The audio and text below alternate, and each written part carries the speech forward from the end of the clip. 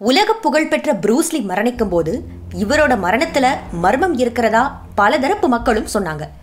நம்ம பல பேருக்கு தெரியாத விஷயம் என்னன்னா, ப்ரூஸ்லி மரணத்துல மட்டும் இல்ல, ப்ரூஸ்லி மகன் பிராடன் லீ மரணத்திலையும் மர்மம் இருக்கிறதா சொல்லப்படுது.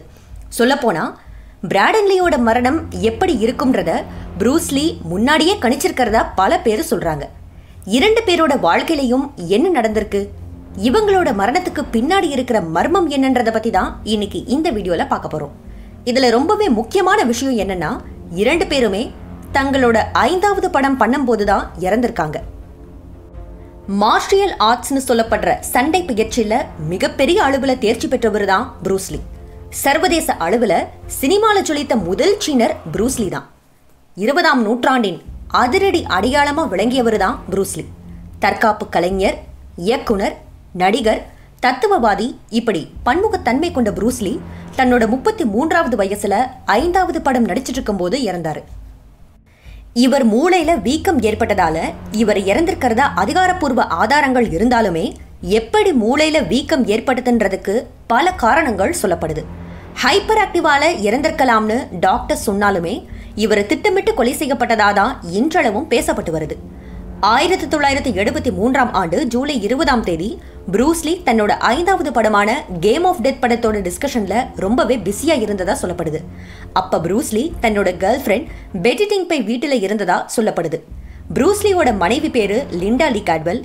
ஆனா ப்ரூஸ்லியும் அவரோட மனைவியும் கருத்து வேறுபாடு காரணமா பிரிஞ்சு வாழ்ந்ததா சொல்லப்பட்டது. அந்த சமயத்துல தான் ப்ரூஸ்லி தன்னோட கேர்ள் ஃப்ரெண்டான பெட்டி ஹாங்காங்ல இருக்கிற அபார்ட்மெண்ட்ல இருந்ததா சொல்லப்படுது. ஆனா சில பேரு பெட்டி ப்ரூஸ்லி கல்யாணம் பண்ணிக்கிட்டாருன்னு சொல்றாங்க. கேம் ஆஃப் டெத் பட டிஸ்கஷனுக்காக 7:30 மணிக்கு நைட் கிளம்பணும்னு ப்ரூஸ்லி சொல்லிட்டு ரெஸ்ட் எடுத்திருக்காராம். திடீர்னு தலைவலின்னு அவர் சொன்னதும் பெட்டி ஈக்வஜிசிக்னு சொல்லப்படுற ஸ்ட்ராங் ஆஸ்பிரினோ பெயின் கில்லர் மருந்தையும் கொடுத்திருக்காங்க. இதை சாப்பிட்டதுக்கு அப்புறம் தான் ப்ரூஸ்லி பேச்சு மூச்சு இல்லாம இறந்திருக்கிறதா சொல்லப்படுது. பல பேராலையும் சொல்லப்படுற இன்னொரு விஷயம் என்னன்னா, அவர் இறக்கிறதுக்கு முன்னாடி நாள் அவரோட வீட்டுல ஒரு வகையான கண்ணாடி வைக்கப்பட்டதாகவும் அது அந்த வீட்டுல இருக்கிற தீய சக்திகளை விரட்டும்னு சொல்லப்பட்டது. ஆனா அதுல மந்திர சக்திகளை ஏத்தி ப்ரூஸ்லி கொல்லப்பட்டதா சொல்லப்படுது. எது எப்படியோ அவரு இறந்துட்டாரு. அவர் கடைசியா நடிச்சு வெளியான கேம் ஆஃப் டெத் படம் ரிலீஸ் ஆகி பிரம்மாண்ட வெற்றியை கண்டது. ப்ரூஸ்லி இறக்கும் போது அவருக்கு பிராடன் லீன்னு சொல்லப்படுற ஒரு மகன் இருந்திருக்கான்.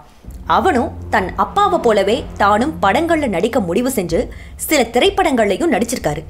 இந்த நிலையில பிராடன் லீ தன்னோட 5வது படமான தி க்ரோன்ற படத்தை எடுக்க முடிவு பண்ணாரு.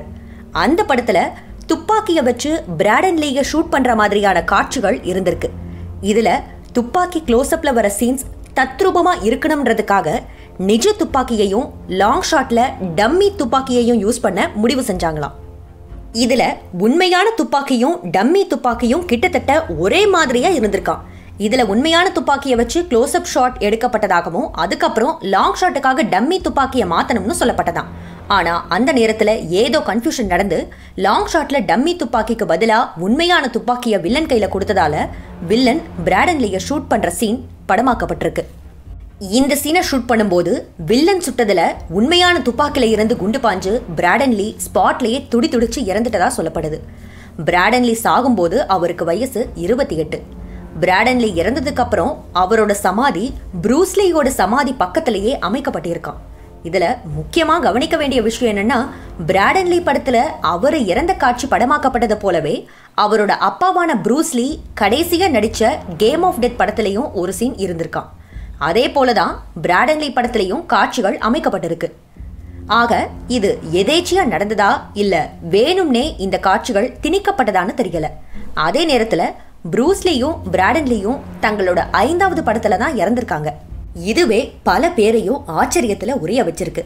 இதே போல ப்ரூஸ்லியோட மரணத்துக்கு சீனால இருக்கிற ரகசிய அமைப்பான டிபாண்ட்ன்ற அமைப்பு தான் காரணம்னு ஒரு தரப்பினர் சொல்லிட்டு வராங்க. இவங்க பிராடன் லீயோட மரணத்துக்கும் அந்த அமைப்பு தான் காரணம்னு சொல்றாங்களாம். இதெல்லாம் எதேச்சியா நடந்ததா இல்ல திட்டமிட்டு நடத்தப்பட்டதான்றது எல்லாமே தீராத மர்மமாவே இன்றளவும் இருக்கு. இவங்களோட மரணத்தை பத்தி நீங்க என்ன நினைக்கிறீங்கன்னு கமெண்ட் செக்ஷன்ல எழுதுங்க. இந்த தகவல் உங்களுக்கு பிடிச்சிருந்தா உங்க ஃப்ரெண்ட்ஸுக்கும் ஷேர் பண்ணுங்க. இது மாதிரி நிறைய அபூர்வ தகவல்களை தெரிஞ்சுக்க வேதா தமிழ் யூடியூப் சேனலை சப்ஸ்கிரைப் பண்ணுங்க. மறக்காம பக்கத்துல இருக்கிற பெல் பட்டனை கிளிக் பண்ணுங்க.